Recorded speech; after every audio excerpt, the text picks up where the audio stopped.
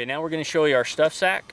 This is simply an accessory bag. It works great for big bulky raincoats, as well as things like even tripods. I'll carry my spotting scope in this sometimes, but we built it to connect directly to our packs so that you can't lose your expensive rain gear. It also keeps it organized and you don't have to worry about the sleeves falling out. It's still made out of our quiet material, same stuff our packs is made out of. Okay, now we're going to show you how our stuff sack attaches to virtually any one of our packs.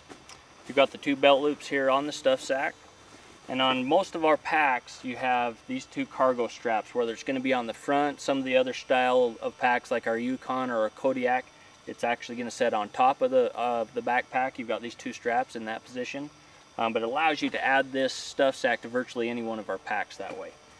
The mistake most people make with connecting the stuff sack is they will take these two cargo straps and just simply run the strap through the belt loop like this and then connect it, and then it sits there and flops around on you and slides around, creates a lot of noise, and it's uncomfortable and it's not very tight against your back.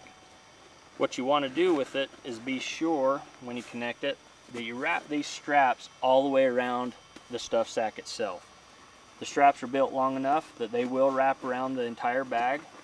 So you simply stretch those straps out, connect them here on both sides.